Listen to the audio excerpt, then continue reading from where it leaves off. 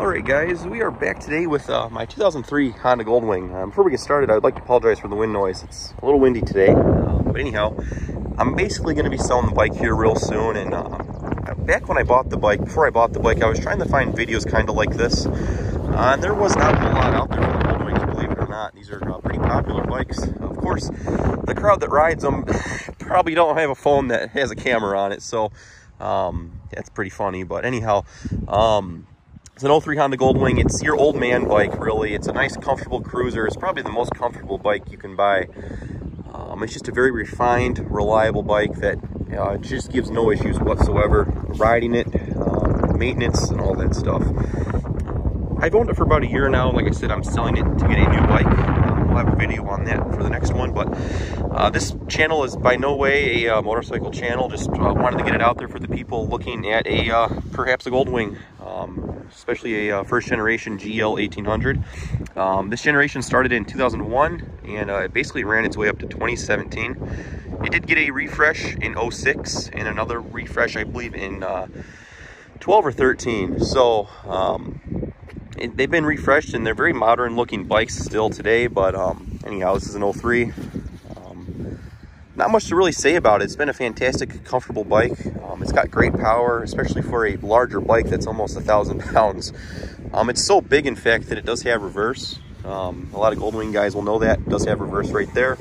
It basically just reverses the starter motor, but it does help assist on, like, say, an incline or whatever. It's a very nice feature to have. My Goldwing right here in particular, the previous owners took very good care of it.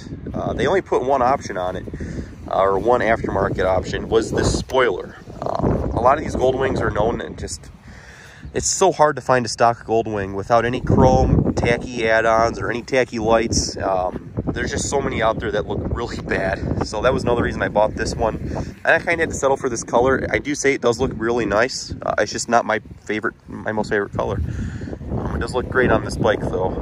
Like I said, it's an older gentleman bike. So, you know, they like these older style colors. But anyhow, it only has the spoiler on the back and no backrest or anything. If I was to keep this much longer, I'd probably have a backrest on it by now.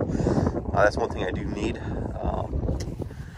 Gas lid right here, some storage and some more storage. You have your speakers here. There are 4 speakers on the bike. They're pretty loud. You have some storage back here for the back passenger. It's just an insanely comfortable back seat. I've just sat on it a few times, but you can definitely put a larger frame back there. So you have some grab handles, some foot floors right there, and then obviously it's a 5-speed manual transmission. Again, this is a flat 6 1800. You have some nice big mirrors right there. This is your pretty simple gauge layout. You have a nice little Goldwing sweep right there when you start it up. It says 42,000 on it. We'll start it up here.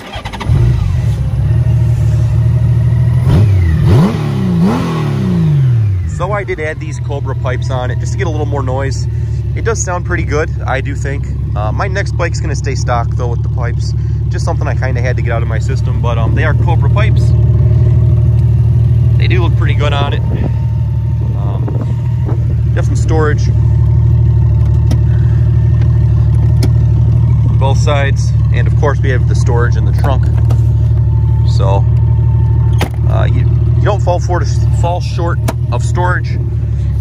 I've packed quite a few things in this bike, so I'm definitely gonna miss this trunk here, but it's a very versatile bike.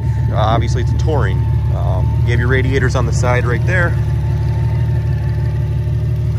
And so guys, basic impressions of this bike. If you're a touring bike guy, you're gonna love this.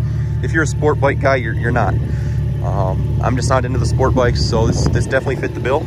It made me want a newer one, so I can go finally spend the money and buy a newer one and know I want one of these for the long haul. So guys, hope this was a very helpful video one way or another. So as usual, thanks for watching, and we'll talk to you all later.